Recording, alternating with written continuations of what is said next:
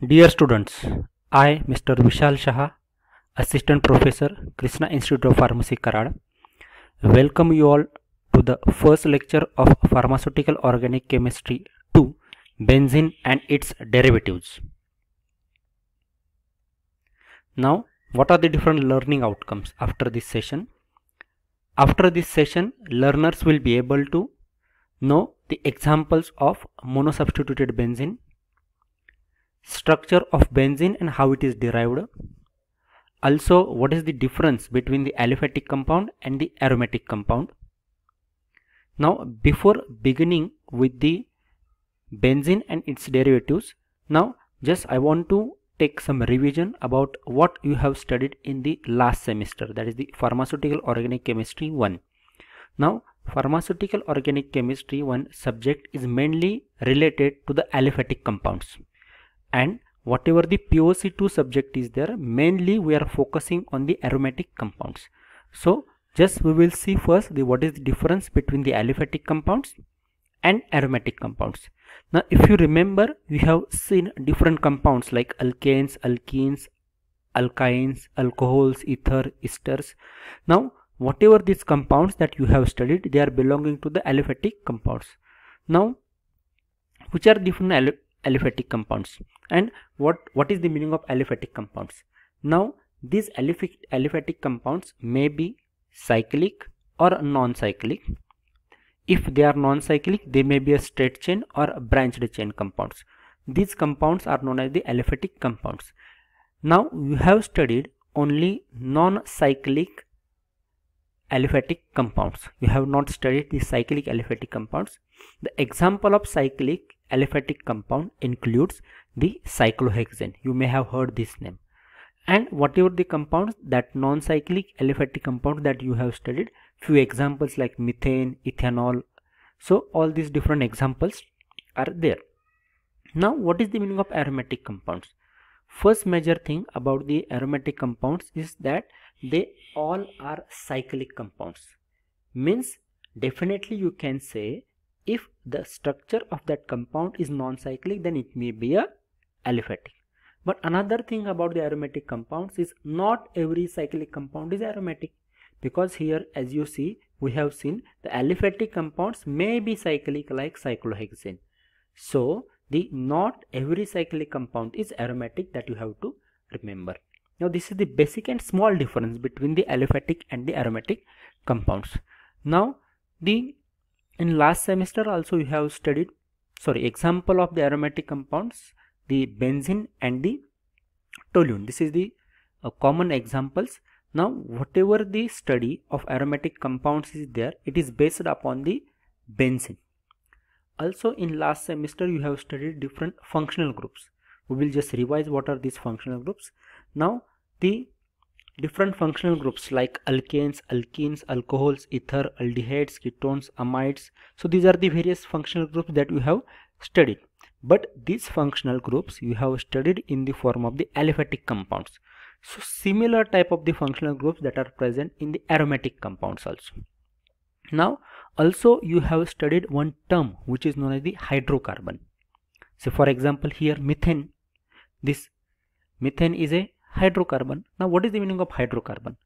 Those compounds which are consisting of only carbon and hydrogen, they are known as the hydrocarbons. Like methane, the benzene is also considered as a hydrocarbon.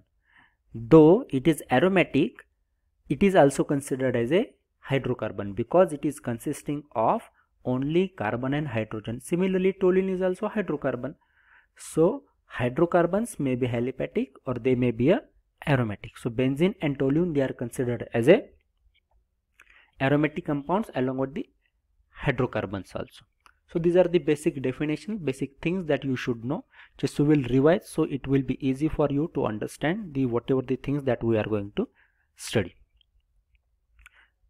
Now just we will start with the introduction about the benzene. Now mainly this particular benzene was first derived from the gum benzoin. So from gum benzoin one acidic compound is obtained which is known as the benzoic acid, and hydrocarbon of this benzoic acid is known as the benzene. Now in 1825, Michael Faraday was the first who was isolated this particular benzene, and it is obtained from the different oily residue, say as I said from the benzoic acid. After 1825, in 1845, Charles Mansfield isolated benzene from the coal tar. Now this coal tar is today also one of the prominent source of this particular benzene from which it is obtained. So after 4 years from isolation from the coal tar, the Charles had started the commercial production of the benzene. Today also about 20% of the benzene is produced from the coal tar. Detail we are going to see in the methods of preparation. Now just we will focus about the structure of this benzene. Now you know the structure of benzene, which is consisting of 6 carbon atoms and 6 hydrogen atoms.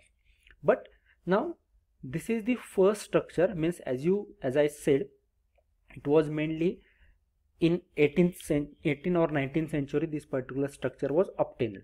Now at that time the cyclic compounds were not known, only aliphatic compounds were known, which are non-cyclic. Now so here if you see the structure of benzene, which is consisting of 6 carbon atoms and 6 hydrogen atoms, here all these carbon atoms are equivalent, means when you are going to carry out the numbering of the carbon atoms, here I have given a first number to this carbon atom. Because all these carbon atoms are equivalent, you can give first number to any carbon atom. May I start from this, may I start from this, all will be same and all are correct, because all carbon atoms are having equivalent nature. This is true in case of the only benzene, not substituted benzene. Okay. Further, now we will see what are the different examples of monosubstituted benzene. Before that, just we will see what is the meaning of monosubstituted benzene. Now as I said, in this structure of benzene there is a presence of the 6 carbon atoms. Now if you remember, in the last slide we have started the numbering of benzene from this particular carbon atom. Now here you can see there is one change, that here this CH3 group is present in addition to this particular benzene ring. So when one hydrogen atom of benzene ring is replaced by the other functional group, these types of the structures are known as the monosubstituted benzene. So here how this CH3 group is attached? The CH3 group is attached by replacing the hydrogen atom that is present over here, because the benzene ring is consisting of 6 carbon atoms and 6 hydrogen atoms, and whatever these hydrogen atoms are there, each hydrogen atom is connected to the carbon atom. So when we are going to carry out the addition of one group, hydrogen must be removed. This you have to remember, because it is required to calculate the molecular formula. Now here the molecular formula of this particular benzene is C6H5, because one hydrogen is removed, and in addition to that C6H5 whatever this carbon atom and hydrogen, so C7H8. So here we are not considering as a 6 hydrogen atoms that are present on the benzene, because one hydrogen is replaced. So this is known as the monosubstituted benzene. Few examples I have quoted over here of the monosubstituted benzene. Here you can see a toluene, which is also known as the methyl benzene, because methyl group is attached in the benzene. Here you can see a cumene. This is the common name. A chemical name of this particular structure is isopropyl benzene. This is the structure which is corresponding to your benzene part, and this is your isopropyl group, which is consisting of 3 carbon atoms, and 2 carbon atoms are present on the same carbon atom. Similarly, this is a styrene. So here ethyl benzene is there, and in the ethyl benzene there is a presence of a double bond between these 2 carbon atoms, which is known as the styrene. These are the common names of this particular monosubstituted benzene. Now here you can see in all the cases there is a presence of the substitution as a hydrocarbon, because they are consisting of the only carbon atom and hydrogen atom. That's why also these structures are considered as a hydrocarbons. It may be possible that on the structure of benzene there is a presence of the other functional groups also. For example, here you can see Here you can see that this benzene ring is connected to the OH. So when OH is present connected to the benzene ring, that type of compound is known as the phenol.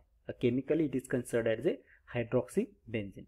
Similarly, here you can see NH2 functional group. NH2 functional group is known as the amine, and that particular compound is known as the aniline. When this CHO means what? Aldehyde. So these all functional groups we have studied in the last semester. So just I am revising that. Here as you see this aldehyde functional group there, so that particular compound is known as the benzaldehyde.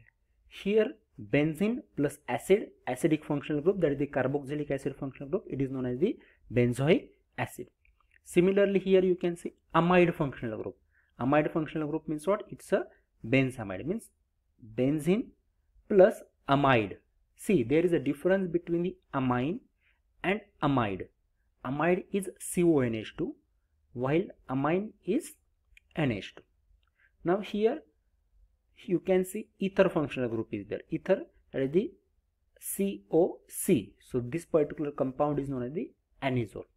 Here this halogen is present, which is known as the bromobenzene. So this is your substitution.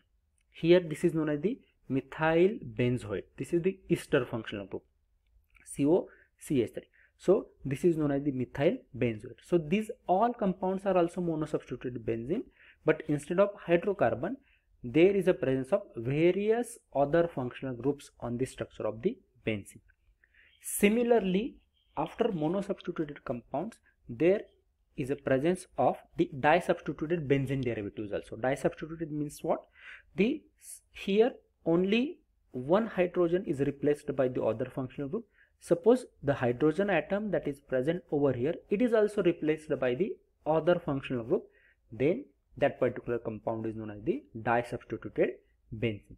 Similarly, trisubstituted means the three hydrogen atoms are replaced by the different or same functional group, that is known as the trisubstituted benzene. And if you go beyond the three substitution, these particular compounds are known as the polysubstituted benzene. So this is about the monosubstituted benzene, disubstituted benzene, and the trisubstituted as well as the polysubstituted benzene derivatives.